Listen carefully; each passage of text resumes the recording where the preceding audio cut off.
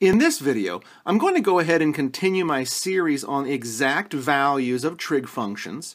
And we have here the sine of 78 degrees.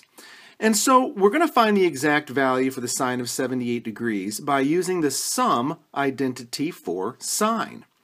And so we need two angles, A and B, that add up to 78 degrees. And then we're going to use this expansion here, the sine of A, which is that first angle, times the cosine of B, which is the second angle, plus the sine of B times the cosine of A. So two angles that are going to be nice to use and that add up to 78 degrees. Let's go ahead and use 60 degrees and 18 degrees.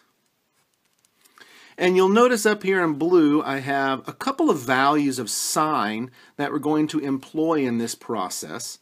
And these two values of sine have been previously found from scratch in other videos. And so those links to these two videos in particular are down below in the description for this video.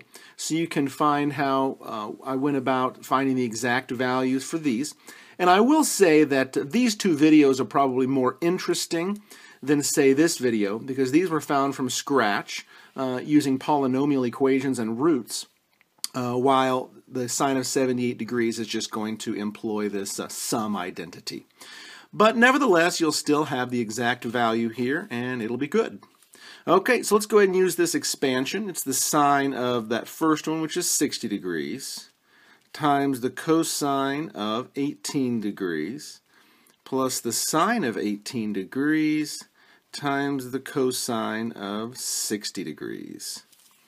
Okie dokie. So let's go ahead and see what we have here. So the sine of 60 degrees, well, that's really nice. That's the square root of 3 over 2 times the cosine of 18 degrees. Well, a couple of things here. One, we don't really know what the cosine of 18 is, but we do know that sine and cosine have a nice relationship where the cosine of one angle, in this case 18 degrees, is the same as the sine of the complement of this angle.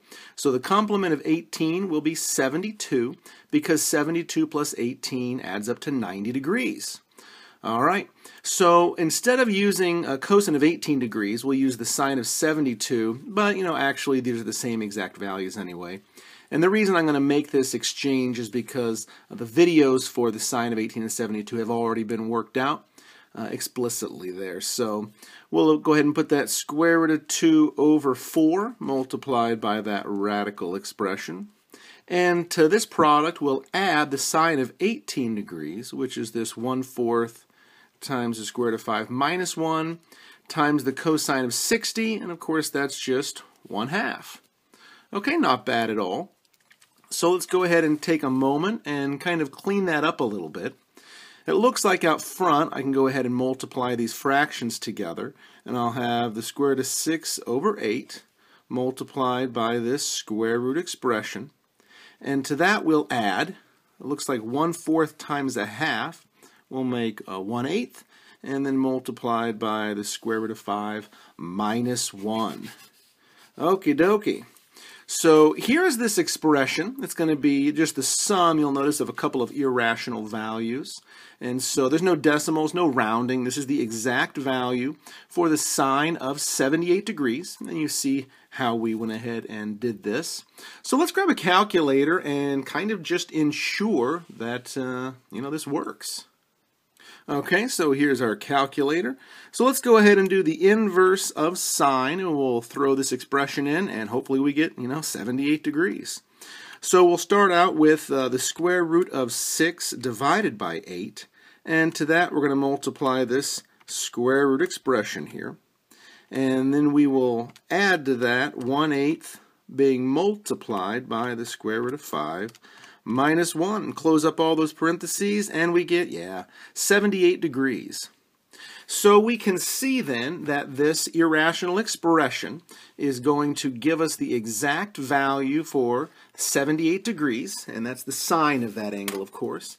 And we went ahead and used the sum identity for sine and employed a couple of values that we found in previous videos. Once again, you can find links to these videos down below in the description for this video.